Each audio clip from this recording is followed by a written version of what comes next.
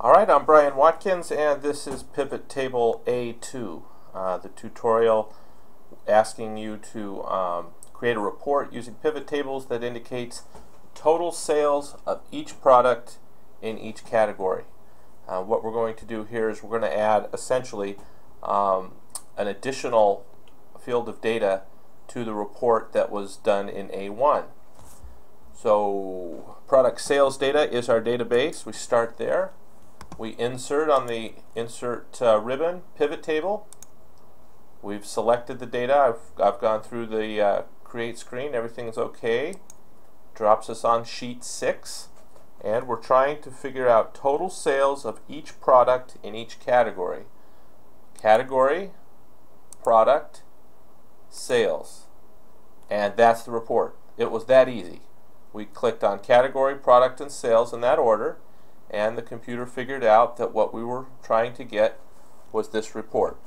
Now, that doesn't mean that bad things don't happen. It's easy, but it's problem number one that's going to happen to you at some point working with pivot tables is that you're going to either have something reversed, which if I click on category and drag it down, it now reverses it.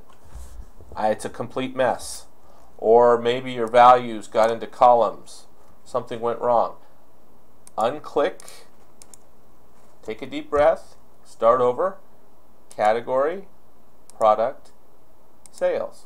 That's the report. The other thing that can go wrong is if somehow you are manipulating the cursor and you click outside the table. Clicking outside the table removes the edit screen for the field settings. You can no longer see them. You can't change this table. And if you're in the middle of putting one together, that can be frustrating. Click inside the table, it shows up again, everything's fine.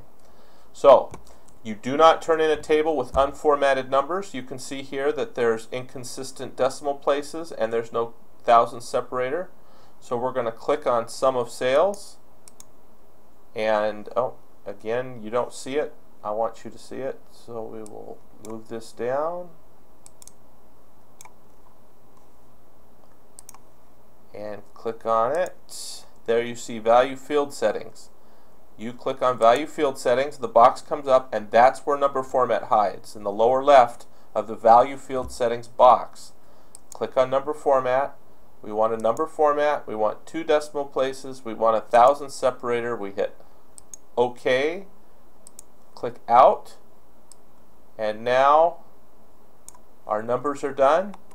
Everything looks good. Let's polish our work. Insert, well, let's see, go to home, format as table, and let's try pivot style medium 11. We'll click on that. That's easy to read, and you see what happens when we click outside the table. Everything's final. You can print it, you can show it to somebody. If you're the magician, you don't show your audience your tricks. So when you show it to somebody, make sure you've got the pivot table saved in such a way that people don't see how easy it was for you to produce. That's a good reason to keep you around if you can do this again. The last thing we want to do is we want to check it against the key A2, sales by product and category.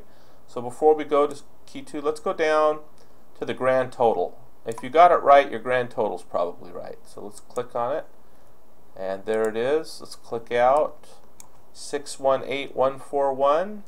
Click back to our sheet 6. 618141.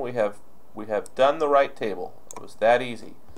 So I hope you see that as we move through this, we're adding minor changes to these tables as we go along. So once you've been through the whole set of videos, it doesn't do you any good to do it in order, because it makes the last table in each category seem easier than it really is. Once you've been through all the videos, you start doing them at random. Then you'll know if you really understand how to do the pivot table. But here is your report that indicates total sales of each product in each category. And I think that's a good example of how easy pivot tables can make the analysis of a large group of data.